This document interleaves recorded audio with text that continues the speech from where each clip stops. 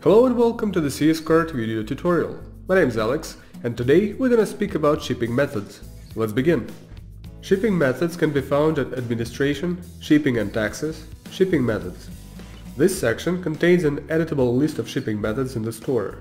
You can make some changes right on the general page. For example, change delivery time, set weight limit, and assign shipping methods to certain user groups. The most important thing you should know about shipping methods is that they are divided into two groups by rate calculation, manual and real-time. For example, in custom shipping methods, rates are calculated manually depending on the values you entered on the Shipping Charges tab. On this tab, you specify rates for different locations that you previously created on the Locations page. Using this type, rates will always be the same for certain regions.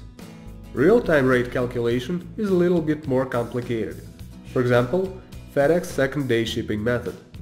When we switch to real-time, two fields and one tab appear on the shipping method page. Fields determine a carrier for this method, in other words, a shipping service provider, and a shipping service offered by this carrier. Depending on the content of these two fields, you'll need to enter carrier-specific details on the Configure tab. These details are provided at the carrier's website after registration.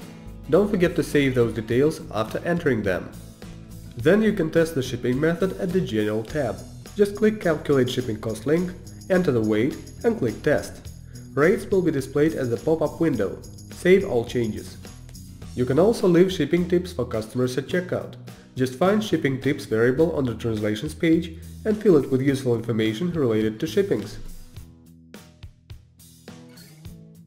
Tips appear under the list of available shipping methods at checkout.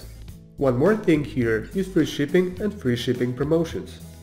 To make free shipping work, you'll need to tick Use Free Shipping checkbox at the bottom of the shipping method page and tick the similar checkbox at the product details page.